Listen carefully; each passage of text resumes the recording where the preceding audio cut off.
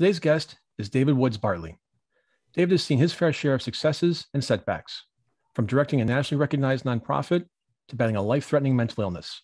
The latter, a brutal knockdown, drag-out fight with clinical depression, led David to a suicide attempt. David continues the important yet still challenging journey from the isolation of mental hellness to the inclusive space of mental wellness, thanks to the support of many great people and being shown the necessity of putting one's self-care on a pedestal. David is committed to moving the conversation about mental illness and suicide from the dark shadows where they now live to the forefront of public concern. In doing so, his mission is to shine a bright light on the crisis we now face and open doors to the possibility of mental health for everyone, everywhere. David Woods Bartley, welcome to Next Steps Forward. Chris, thank you so much. And what an honor and delight to be here. Thank you, brother. No, honor is ours. Thanks for your time today. Mental hellness to mental wellness. That paints quite a vivid picture. I know you come from a military family. Take a few minutes to describe your life growing up, please. So my family of origin was 4 boys. And then dad died when I was very young, just 7 years old. And my eldest brother, John, really became 11 years older than I, became really my brother. And he's one of those rare Mustangs. So he enlisted in the Army way back in 1970 as an E1, and then made his way to prep school and then ultimately to West Point, and then worked all the way up to be a major general. And I mention all that because I lived on post with him, followed his career, and he really became an essential part and continues to be a huge influence on my life. My middle 2 brothers because they were 13 and 15 at the time, they did their own thing. So mom remarried 4 years later, and my stepdad, believe it or not, Chris, had 9 children. So I grew up kind of like, I guess, a platoon size group of 13 children. I was number 12 of 13, and then just kind of moved on through my life and ultimately grew up in Maryland and then headed out here where I live now in Northern California 33 years ago. How do you transport 13 kids? Do you have like a school bus or a couple of minivans? I mean, wow. You know what? And I tell you what, it really was military precision in the fact that, one, in terms of the mental health paradigm, and my parents are super forward thinking. When they got married not long after, and we had this platoon, we got right into family counseling, which is really forward thinking of them. Like, wow, try to be ahead of some problems that we would have. And then what they did is they divided the kids into teams. And every night a team of kids had dinner. You learned how to do your own laundry. You cleaned your room that you shared with somebody. Then you had a section of the house to clean. So it was really orderly. I will say that there was a little bit of a void from an emotional standpoint. And as I'm sure that we'll talk about later, being one of those highly sensitive kids who ultimately suffered from clinical depression, that was a little tough. And so that emotional availability and the space for people to express their feelings, and we're all entitled to those feelings, I think, and I might be jumping towards the end, that's a really important piece as a foundation for mental health. How did you find yourself, of all things, leading a nonprofit animal sanctuary? It wasn't planned. Like, I didn't grow up and say, oh my gosh, I want to be a veterinarian. So my former wife, who's still a very, very dear friend, I met Dee back in 1996, and she had, and you can see over my shoulder, a Boston Terrier. And Bostons are those little smaller versions of an English bulldog, and they're filled with enthusiasm and a tremendous amount of gas. I have a 11-month-old Boston on my lap right now, believe it or not. So I had never had a dog before. I was 33 years old and fell in love. Ours was a story of a boy meets girl who has a dog. And then we had Wally for 4 years, and then Wally passed away on October 10th of the year 2000. We then, in honor of Wally, we adopted a 13 and a 12-year-old Boston Terrier that were sick and old and had been just thrown away. And that started this whole unplanned, unthought about, unimagined path to then moving and getting some property and looking to bring in animals that were sick or old, who had some sort of special need, or the vast majority were at the end of life. So we were a forever home. We did no adoptions. And at one point, Chris, we had 100 animals at any one time. 25 horses, 23 dogs, 9 pot-bellied pigs, like goats, sheep, ducks, geese, bunnies, birds, turtles, fish. And it was amazing. It was, and at one point, as we're getting bigger on this path that quite frankly, I think God had spread out before us, that we needed a name. And the first two dogs that we rescued after Wally died were Chance and Bliss. So now fast forward a couple of years, like, wow, I guess this is what we're going to do. And we need a name. And a dear friend of mine said, well, why don't you call the sanctuary A Chance for Bliss? And I'm like, boom, like mic drop, that's it. So it's an amazing experience. Yeah. And what I do now, in an effort to honor my former wife and honor all these animals and people, what I do is I take mental illness and I wrap it in animal stories. So I have probably 30 different stories that are not told, Chris, just for a cuteness factor. Each and every story, and if we have time today, I'll share a couple that has a very specific teaching point. It is meant to give people a safe proximity to this very difficult topic of mental illness and suicide, where they might be able to relate, or they can imagine what they can do to help somebody based on the story of the animal. And so and I never thought I'd be doing this. It was a wonderful surprise. Obviously, I'm obsessed because there's pictures of dogs everywhere in my house. Were you building Noah's Ark with all these animals on your? You know what? Thank you. Sometimes what I like to say is I say Noah's jealous. He had a big boat and was on water. We were just on this beautiful section of land in a little town. It was like a hamlet. It's called Penryn, and it's about 30 minutes east of Sacramento in Northern California. But it was. And I'll tell you, all the dogs, as many as 23, lived in the house, believe it or not. So you think like dog house, look in the dictionary, there I am. All right. But it was super clean. There's, a little OCD. It worked well for me at that point. So you were building this sanctuary while you were grappling with your mental illness. Mm. Do you know the roots and the origin of your depression? Was it hereditary, caused by trauma? I do. And actually, it was that unfortunate yet too common confluence of those two things. So my father's father, my paternal grandfather, he ended his life by suicide when my father was very young. And while my father when my father passed away when I was very young, and I don't have a lot of memories of him, Chris, but what my three older brothers, John, Jim, and Tom, had shared with me, that he was overwhelmed and incapacitated by horrific clinical depression. And now, Chris, knowing what a fight it is, like every day, my father died of cancer, but I know that his want to live had been diminished to the point where cancer could just scoop in.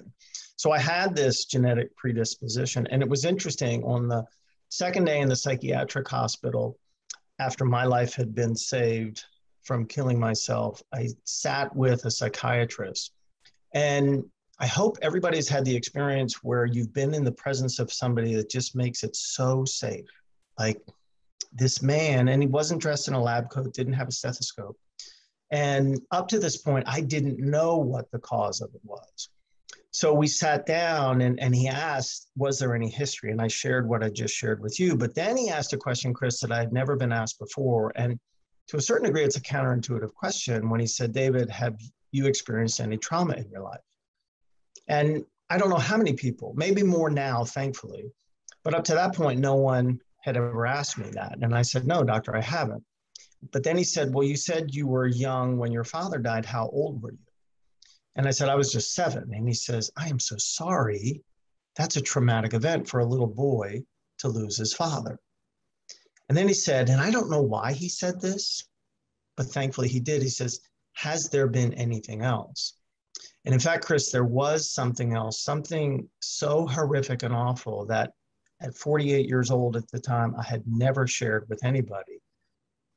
But again, there was something about the safe place that this man, in the most unlikely of places, had created. Before I could think, I said, doctor, when I was 11, I was brutally sodomized and raped by a Boy Scout leader. And then this extraordinary man, Chris, actually leaned forward and took my hands in his, just like a father would to a son, and looked at me and he said, David, this is not your choice. You didn't choose your genetics and you didn't choose your trauma. You didn't choose mental illness. But then he said 4 words, which really changed my life. He looked at me and he said, it's not your fault. And it was so contrary to what I call the monster of clinical depression had convinced me, that it was in fact my fault, why didn't I fight back? Why didn't I try to run away? That I didn't say anything in response. It was almost like I couldn't hear him because this accumulated layer of shame was so thick that he picked up the nonverbal clues, held my hand just a little bit tighter in the most compassionate way. And he said, David, you've got to hear me. It's not your fault. And the second time, just enough of a little crack, and I heard it. And every time I tell that story, I have that same visceral experience, like there's goosebumps in my arm to say how 4 simple words can change a person's life. So those 2 things came together to create this, what has been now a 40-year experience of living with the monster. Even today, I've moved away, continue here 10 years later from the point that I was going to end my life. And I still have days. I'd love to sit here in the presence and having the honor to be with you and say, I've never had another day of horrific depression and I've never had another day of killing myself, but that wouldn't be true. But thanks to the self-care that you referenced, they're days, they're not weeks, they're not months, they're not years. So they become manageable because I know in the morning, if I can just get through today, I know tomorrow is going to be different. You just referenced 10 years later. August 31st, 2011 was a watershed day in your life. What led you to the 730-foot high Forest Hill Bridge in Auburn, California that day, and what happened there? So depression had gotten to the point where I was convinced that I was worthless and useless, that I was pitiful, grotesque, that I was weak, that I was nowhere close to being what a man should be, that I had no redeeming value, that I had become this embarrassment and a burden to my family. And the most damning thing, kind of a pivot on the expression that we know, the straw that broke my mental and physiological, my psychological and spiritual back was on that day, Chris, albeit illogical, what I believed to be true was that if I would kill myself, everybody in my then life, including Deanna, including the sanctuary, they would all be better. And so, we look at people and they end their life, and I can only understand, I can only imagine what the pain for a suicide loss survivor is. And we think, why are they being so selfish? And on that day, Chris, I honestly thought I was being selfless, that I literally would be giving a gift. And I'm not saying that it's logical, but what I share with people now is that suicide is not about facts. Suicide is not about reason. Suicide is not about logic. Suicide is about belief. And belief, like faith, is highly personal. When we're in a place of passionate belief or faith, people can give us all kinds of empirical data and science. It's not going to move us away from what we believe. And so it became, to a certain degree, almost it was clear to me that that's what I needed to do. And the other part that's really essential is the Forest Hill Bridge is 500 feet further off the ground than its more famous cousin in San Francisco. And this was not the first time I had traveled to the bridge, which underscores the truth that suicide is almost never spontaneous. Chris, I had been plagued with suicidal ideations for close to 40 years. I had thought about killing myself thousands of times, and I had driven to the bridge before. I almost did these practice runs. So if in fact this day, and in this case, August 31st, 2011 came, I would know what to do. It wouldn't be like, I wouldn't be confused. In fact, I even knew where I was going to park. So I brought my vehicle to a rest, turned off the ignition, took the suicide note that I had typed out, placed that at the center of the dash, keys out of the ignition, those in the center of the note, walked to the closest end of the bridge. And if you Google Forest Hill Bridge, the view is awe-inspiring. It's extraordinary. But on that day, it was like the monster gave me a paper towel roll, and all I could see was the light post that was standing 1,000 feet away right at the midpoint, at the highest arc on the bridge. And so I moved my way to the midpoint, turned to my left, don't look up, and then bend over, still looking through this paper towel roll of fixation down to the North Fork of the American River, close my eyes again to imagine what's the most efficient way up and over the rail. And I'd done the math, Chris. It was going to take 7.5 seconds to fall. And the only uncertainty that I had in that entire day was, would I feel the impact? Would I feel the pain? I knew I was going to die. And so at that point, what I like to tell people is my thoughts were spinning at light speed to the extent where, like that amusement park ride where it spins so fast and the floor drops out, but we still are held upright. Time was pushed out. So I don't know how long I was in this position, but thankfully it was long enough where someone made a 911 call and a heroic deputy sheriff came. And then there's a whole series of amazing things that he did that ultimately got me off that bridge and retraced my steps, began that journey from hellness to wellness. So someone actually saw you there and kind of guessed what you were doing and made the call. Yeah, and it was one of those situations, Chris, that we've all been in where, you know, we look upon a situation and we think, wow, that's off. Something's not right with this picture. And the first responder came, he approached me from the left-hand side. And as I share this, especially when I train military and police officers, because it's a different paradigm, the first thing he did was establish contact, and that's logistical. But then he created connection, which is life-saving because connection creates hope and hope saves lives. And what's interesting was I got off the bridge and then went to the emergency room and went to the psych ward. And then when people found out I was there, Chris, and why, to say they couldn't like process it would be an understatement because they didn't see me as clinically depressed, as mentally ill, as suicidal. People saw me as this one half of a committed couple who was running this large animal sanctuary. But one of the challenges as we endeavor to help souls like myself who are suffering is sometimes what hurts the most can't be seen. Sometimes great despair and soul-crushing, hope-killing agony lies just behind a forced smile, a distracting joke, or in this case, a seemingly perfect and ideal life. Like who wouldn't want to run an animal sanctuary? And not even Deanna knew. Like I was a great actor and I could hide behind the velocity of our life, like taking care of 100 animals, and I could deflect attention away from me. And so she had no idea. There was nothing my family could have done to stop it. Not that they didn't love me or care or wouldn't be empathetic, but they didn't know. You say what hurts the most can't be seen. What does that mean? And what should we do with that knowledge? I think what happens is there is, and it's almost an overused word at this point, but it's still important. There is such a stigma. And if you look at the definition of stigma, it is roughly defined as a mark of disgrace. So we know probably Emily Bronte's great work, The Scarlet Letter. So I think most of us who have this condition, we feel like we're holding a sandwich board over us and it says mentally ill. And so that stops us from talking about it. And we live this life of unimaginable suffering. It is literally a living hell. There's a quote that says, depression must surely be the first cousin to hell on earth. And so I think if you look at what the symptoms or the signs of mental illness are, in particular clinical depression, it can all be boiled down in a nutshell, Chris, to there's slight and subtle changes in behavior. So the person who is very gregarious all becomes very isolated, very somber. The person who all of a sudden is very compliant becomes disruptive.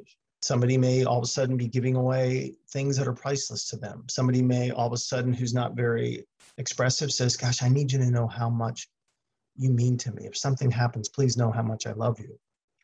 And these signs are so easy to miss. And I underscore that because I don't want people to feel guilty if somebody does end their life and they're like, gosh, how did I miss it?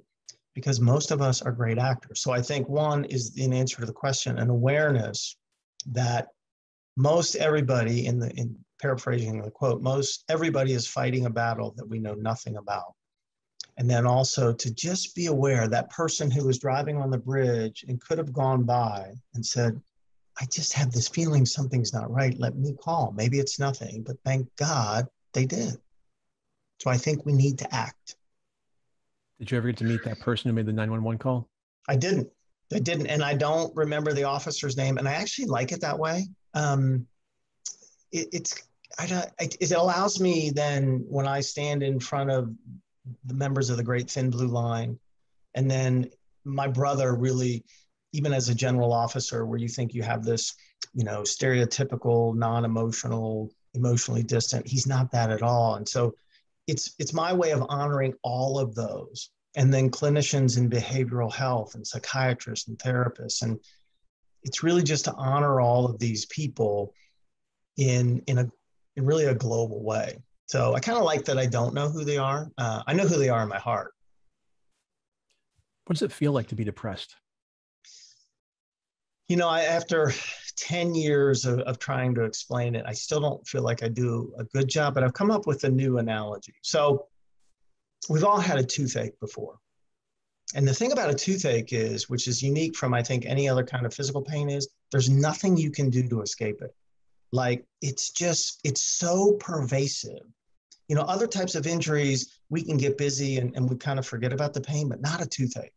It is like completely systemic.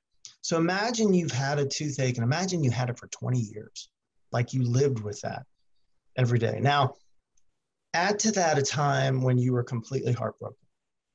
End of a relationship, you had to put down a dog that you had had your whole life from growing up.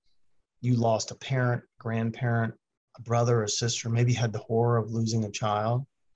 Imagine just the saddest you've ever been. And then imagine a time that you were disgusted with yourself. Like, you totally blew it. You lied, you cheated, you stole, you let somebody down, you broke your word, you completely failed, and you had this feeling of self-hatred. And then add to that a time when you have been so incredibly tired, like just fatigued beyond belief, where you cannot literally put one step in front of each other. So imagine all of those things: toothache, sadness, self-hatred, and fatigue. And then take a heavy winter coat and fashion all those things as the thread to that coat, dip it in water, and then wear it, being completely heavy to the point where you can't stand it up.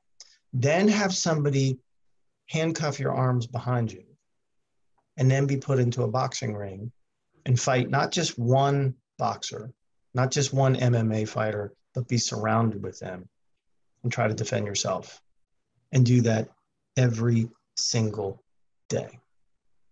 That's what it feels like. And if you had a friend who's feeling the same way, what would you suggest that they do?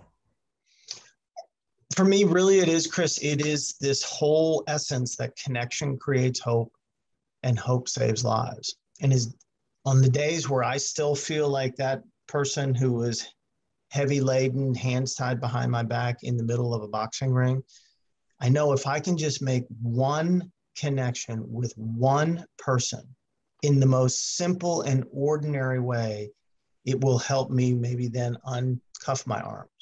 And then as I go through my day and follow the aspects of my self-care plan, maybe I can just somehow make it to the gym and just get in that door and do something. Maybe I can go to Starbucks. I'm a big fan of chai tea, just some little aspect of self-compassion. Maybe I can send an email, or maybe I can call my big brother and say, you know what, I need to talk to you today. And I'm not saying that those things are easy.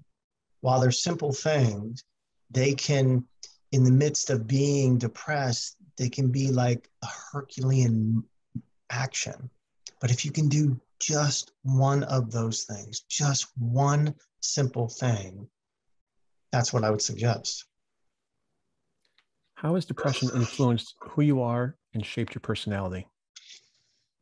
It's interesting. The more I do this, and I've had probably north now of 300 counseling sessions, and part of that is just the severity of my condition. I'm on the more severe. I will take medication for the rest of my life, and I'm totally cool with it.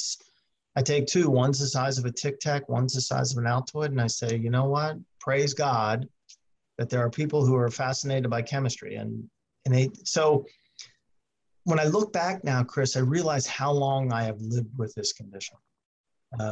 The horror of the trauma became a repressed memory that didn't come up until I was a sophomore in college. And I look back now and see how difficult life was just to do ordinary things. And There's, we know about fight, flight, or freeze in response to a tragedy. There's also, and I just learned this, there's actually what they call the fawn response.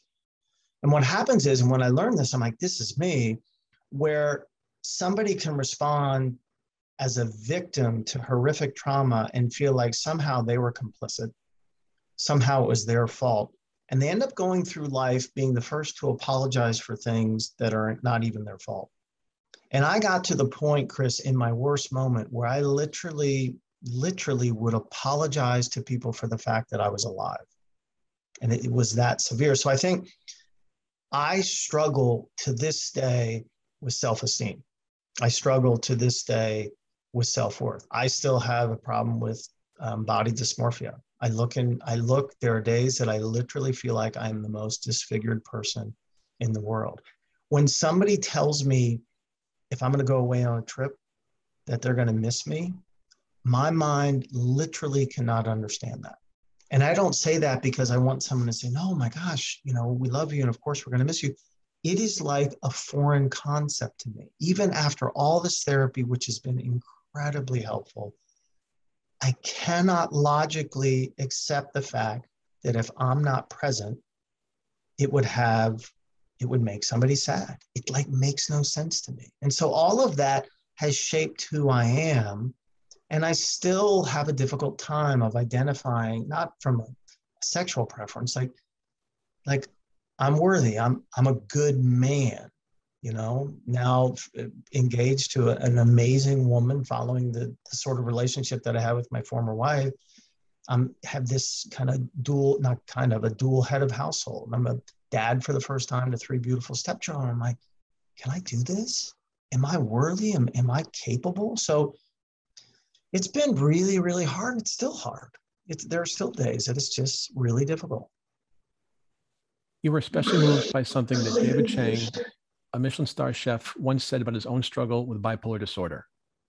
He said, when you're depressed, you become convinced that everything you think is true.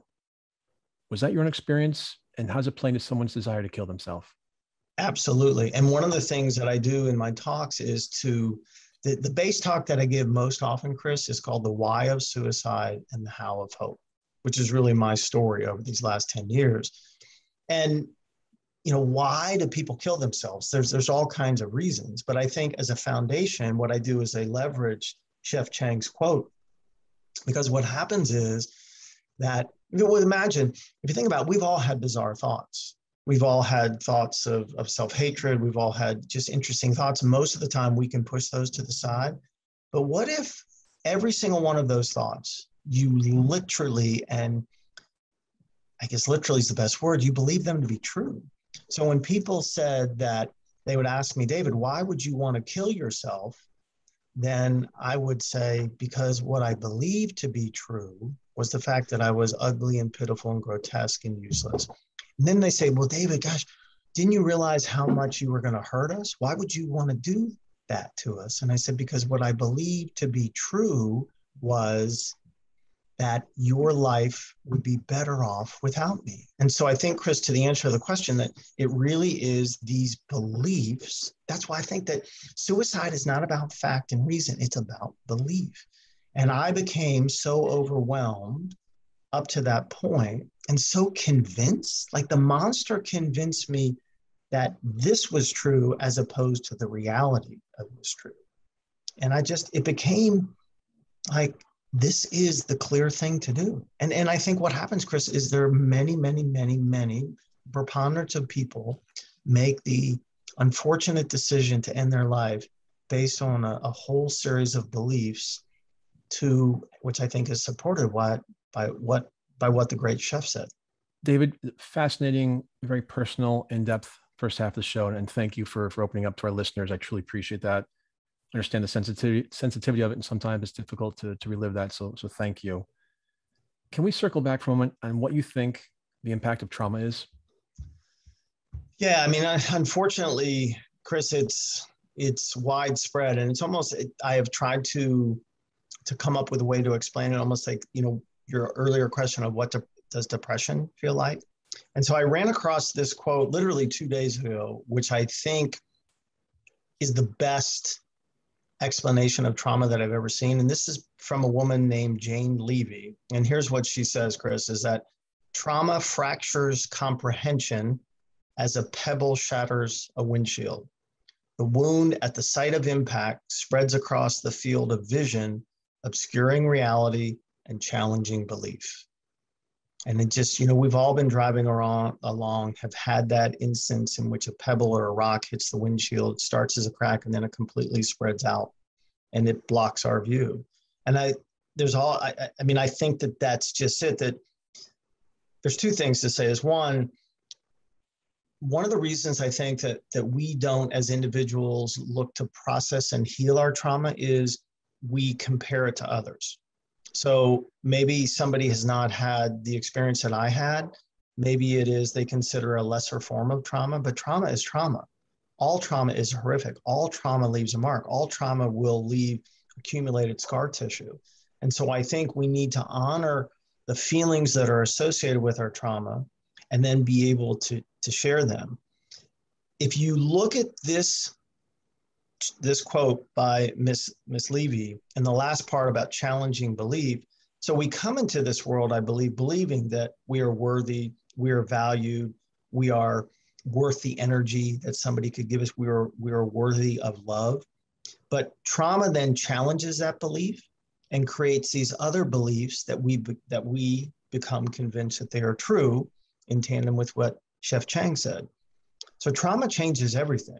And there are so many people, Chris, that have had and continue to have traumatic experiences, which it's impossible not for that aspect to shatter and to impact their field of vision and how they live life. And so I think one of the things in tandem with suicide prevention and awareness is to underscore that every person is worthy to recognize whatever trauma they have, to share that experience, and then be able to heal. Early in the show, you shared so many traumatic things that you went through in the first few decades of your life. Yet in the handful of conversations that you and I have had over the last month or so, you're always upbeat, optimistic, forward-looking, hopeful. What's your definition of hope? That's a great question. I looked it up in the dictionary. I'm always fascinated with words, and especially the definition of words. And so there's two things. One, if you look at all the different variations and all the different dictionaries, they're in a nutshell, which I kind of like to say is a former friend of mine says the net is that hope is about the expectancy of something good. Like, I know something good is going to happen. And so with that, let me tell you about an amazing experiment that was done back in the 1950s. So a guy by the name of Kurt Richter, who was a Harvard researcher, wanted to try to measure, okay, what is, or substantiate, what's the actual impact of hope? So what he did, it's a little bit of a brutal if you're looking on the outside in this experiment. So what he did is he filled up a beaker of water, and he took a rat, and he put the rat in a beaker of water to see how long the rat could tread water before it would drown. And so on average, Chris, it was right about 15 minutes, and right before the rat would drown, the researcher would take him out and put the rat and allow the rat to catch his breath, kind of calm down, maybe rest for a little bit of period. And then he put the rat back in the water. Now you'd think, okay, if he put back in the water, how long would the rat be able to tread water then? So you think, okay, well, maybe 15 minutes, maybe less, because he had exhausted himself. I don't know, maybe, could it be more? So it was interesting, and he did this on repeated occasions. So it was not 15 minutes. It wasn't 30 minutes. It was 60 hours. 60 hours.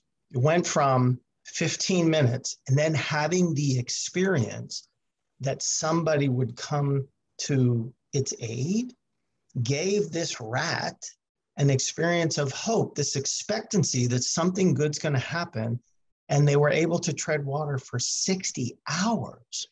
When I first heard that, I said, there is no way that could be true. And sure enough, I Googled, and I'm like, it's true. In fact, I'm holding the document right here, Hope Floats. it's amazing. So I really think, we go to a wedding and we almost always hear this of faith, hope, and love. Love is the greatest. But you know what? I don't believe that. In my own experience, sometimes I feel like love is a little fickle. It can kind of play hide and seek. A lot of times I don't feel worthy of love. Faith is like a rock star. I'm supposed to somehow, in the midst of everything going wrong, to know, okay, it's going to be right. And I still don't have that level of faith, even though it only has to be a mustard seed.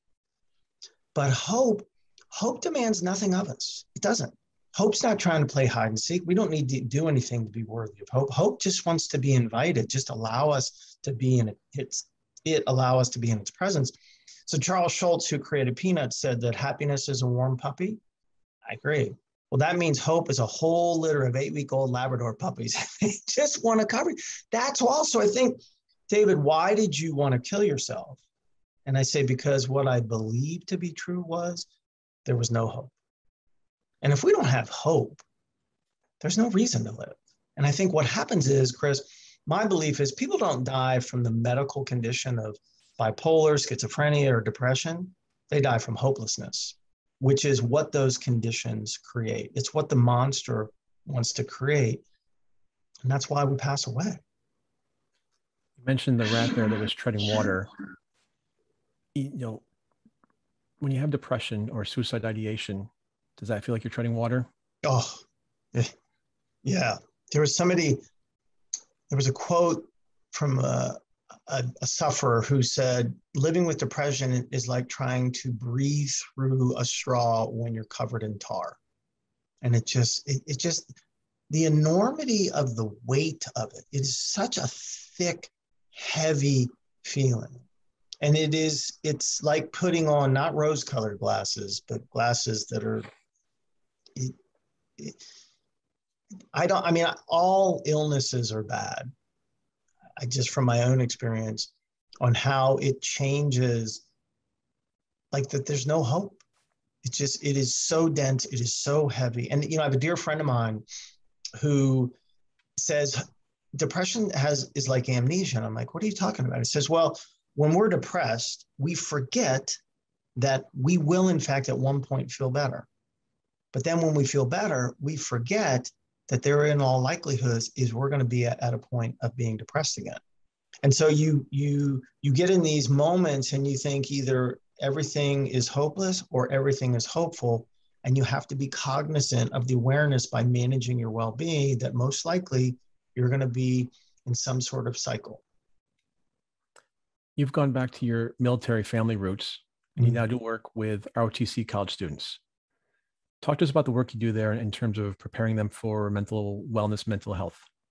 So I as mentioned, Chris, my brother, to this day he's the greatest hero in my life.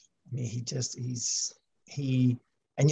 his style of command was, and you and I were talking about this, was creating a paradigm of inclusion. And people love serving for my brother. And my brother continues to be the master of the handwritten note and always looking for ways that he could encourage people at the same time that there was a level of accountability and responsibility. And my brother always did the same thing on that 2-star stationery. And he would always write the note. It was timely, specific, and authentic, and send it to their house. And my brother is very humble. In fact, Chris, when he was promoted to general, it was during the war. And I said, oh my God, dude, you're going to get your first star. And I'm like, okay, tell me about the celebration. And he said, I'm not going to have one. What? What are you talking about? Like, you started out as an E1 and now you're a general officer. And he said, no, I think it would be disrespectful. Okay, only you could be that mindful about how other people might feel. And so you'd imagine this note would come, and a handwritten note always comes in that uniquely sized envelope. And my brother, just in the return address, Chris just would write J.R. Bartley, not general. And so whoever was going through the mail that day, I always imagine it was the same thing. They're surfing through the mail and they're like, well, the only J.R. Bartley I know would be Major General J.R. Bartley. And they'd open the note and it's like life-changing. And the best response that my brother shared with me that he ever got was from an officer that was serving underneath him. And he said, "Sir, no amount of monetary award or other form of recognition compares in value to your handwritten note." And when I teach leadership classes, I'm like, this is all you need to do. Like, this is it. Like, it doesn't cost any money. So after I gave my first TED Talk, my big brother wrote me this note here. And when I teach ROTC and other military and police officers, I say, you know, I'm a touchy-feely guy. I tell stories about animals and everything else. You may think that this whole connection thing is whatever. You may just think, yeah, you know what, but you don't live in this paradigm. Like, you know, the Army, you were kind of a military brat and following your brother, but you know, you don't know what it's really like. I'm like, okay, all right, I can accept that. Well, let me tell you what my brother thinks about this. So here's what my brother wrote to me. He says, "Dear David, congratulations on your TED Talk. It was a very powerful and profound presentation. I have watched it a couple of times since then and learned more each time I watch it. It put into words what I've always known in my gut, but was never able to clearly articulate, and that is your belief that connection creates hope and hope saves lives. It reinforces my belief that it's all about the expenditure of energy. By doing something, you demonstrate that you care to people because it is just too easy to do nothing. You take your most valuable resource, time, use it up, and by doing so, show that you care. Because you can never get that time back nor create more, you have made a huge sacrifice and people react positively to that forfeit made on their behalf. In this age of technology, it is so easy to become isolated. Human connection that is needed by all is taken away, and with that comes dehumanization and the problems associated that we are now seeing. Connection reverses that process." And so I tell to my military audiences and my law enforcement, look, here's a war veteran that just, like, this is what will save lives. This is what will reverse that horrific trend that we're now seeing, not just in the military, but in the police, that far more men and women on our front lines in the civilian and military paradigms are ending their life by suicide in that battle-related instance than they are in the weapons that they have to confront in a different sort of setting. Are there any suggestions you would have for someone going through a similar situation that you've experienced? There is, and I think beyond the whole self-care aspect, and it really is, you know, the monster is not satisfied, Chris, with just taking us apart piece by piece in our mind. The monster wants to devour our body, our mind, and our spirit. And so we have to have the same sort of approach to be truly well. And so for me, it's about diet and sleep and exercise and time outside. It's about counseling. It's about psychiatry. It's about medication. And it's about peer support. And here's when I talk to ROTC cadets, I'm like, look, there's a great definition of hope that says hearing other people's experiences. If you create within your squads and your platoons and your battalions this opportunity to share in a safe place, get rid of this idea that if you ask for help, you're weak, you will provide this thing. In the words of my brother, you will provide this thing called hope. But here's a unique idea that, again, my friend Greg, who talked to me about this amnesia aspect of depression, that when he shared it, I thought it was so brilliant, I had to do it myself. And what it says is, he said, you know, I had this idea. I'm like, okay, lay it on me. That he said, the other day I was feeling really good. I'm like, okay. And you know what I did? I'm like, I don't know what you did. He said, I called the suicide hotline. I'm like, what? What, you told me you were good. He said, yeah, but here's why I wanted to do that is if I wanted to do it, so if I ever got in the place where I was actively suicidal and on that literal edge, when I dialed the number that time, it wouldn't be the first time. And so it would be easier. I would know what to expect. I would know what it was going to be like if I had to be put on hold. I would know what it was like when the person talked to me. And I'm like, well, how did that work? I mean, weren't they concerned when you called? He said, no, this is what I did. When the person got online, I said, hey, I just want to let you know I'm doing fine, but I wanted to practice this so when I needed to do it, I would be able to do it. And I thought, you know what? That is about one of the most brilliant ideas that I have ever heard about. So I did it not long ago. And I'm like, so if I ever get into that point, it'll be so much easier to call that number the second time because I've done it the first time. So for the military audiences, I say, look, call the hotlines when you're feeling good. Volunteer to sit with your brother or sister who's going through a time. Say, you know what, we're feeling good. Let's just go ahead and make a call. So I think that that's one of the things as an aspect of self-care, but it's also an example, Chris, of something that we can do to help somebody in need. First therapy sessions that I had when I got out of the psych hospital, my dear friend Larry went with me. And at the end of the first one, on the way home, he said, hey, I got to make a quick stop. And I'm like, okay. So we pulled up, Chris, to this liquor store, grocery store kind of place. And he said, I'll be right back. And he comes out, goes in, comes back out, and he's holding 2 pints, not beer, Ben and Jerry's. And I realized that there are a few things in this world that cannot be healed with the combination of brotherhood and ice cream. Amen. Amen to that. Yeah. So a few minutes ago, you were talking about connection. You tell the most beautiful story about 2 horses, Odie and Prince, at the animal sanctuary that you used to lead. I can't think of anything that underscores the power of connection more than that story. Would you share it with our audience, please? I sure will. So when Odie came to the sanctuary, he was a 35-year-old, what they call, Chris, a Tennessee Walker, which is a gaited horse. So they have this real fluid moment. So Odie had been this parade pony. But when he came to the sanctuary, he was a mess. He was depressed and emaciated and forlorn. And Chris, he had this bad right-hand hip, which caused him to list to the right-hand side. But when he came to the sanctuary, just like all the other animals, he made this transformation. He made his own journey from hellness to wellness. And Odie figured, because of this parade pony background that he had, that he should be the town crier. So twice a day, morning and the evening, he'd be the first one at the gate. And then he would lead his posse from the front pasture to the rear, where they would spend the day. And they reverse course and go from the rear pasture back to the front and spend the night. Well, this one day, I'm doing my chores and then have that funny feeling that we've all had, like, okay, something's not right. And I spin around, and to my horror, Odie is down on his bad right-hand hip, right on the edge of this big pond that we had in the back pasture.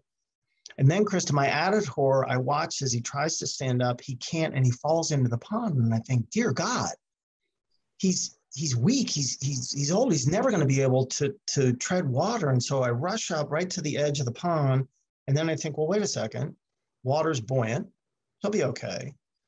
But over the next 3 hours, I watched as my magnificent horse had attempted to stand and fell back, and attempted to stand and fell back, and attempted to stand and fall back, and realized that he was suffering. And I had to move forward at that time and make the most difficult decision of all and help him transition to the great pasture in the sky. And so go inside, call our vet, and we come up with this idea that this way we're going to euthanize Odie in the pond and then pull his body out later. Well, the time I came back, it was evening and all the animals were lined up, but it wasn't Odie in the primary position. He's in the water, struggling to keep his head above water. It's Prince, his best friend in all the world, this beautiful 30-something caramel color former racing horse. I mean, he and Odie were inseparable. And here's Prince standing in the lead position to honor his brother who is suffering. But Prince had never been in this position, and so he was hesitant, he was nervous, and when I opened the gate, he began to lead the other animals to the front pasture, but after 5 steps, he stopped. And when he let the other animals go by, he turned around, walked back up to the front pasture, planted his feet, looked down, and made this incredible, profound connection with Odie. And the 3 of us were there, like frozen in this triangular embrace, engaged in this goodbye, or at least I thought. Because 5 minutes later, Odie stood up and he steadied himself. And then he took a slow turn and made his way out the shallow end of the pond. And he walked up to me, Chris, and put his head right in the center of my chest and moved it back and forth. And then he broke apart and went nose to nose with Prince. And what Prince knew, in the words of the late Randy Pausch, is an injured lion still wants to roar. And then the 2 besties made their way back to the front pasture. Now, I'll end with the fact that Odie didn't live for 3 more months after that amazing day. Odie didn't live for 3 more weeks. Odie didn't live for 3 more days. Odie lived for 3 more years. That's connection. Connection creates hope. Hope saves lives. Thank you for that incredible story. And David, we're way off script and we have to have you back in the show, but with about 30 seconds left, how can folks find you? Please feel free to give me a phone call, 916-247-6389, or David at davidwoods, W-O-O-D-S, Bartley.com. David Woods Bartley, thanks so much for joining us today. Thank you, Chris. I'm Chris Meek. This is Next Steps Forward. We're out of time, but we'll be back next week, same place, same time. Till then, keep taking your next steps forward.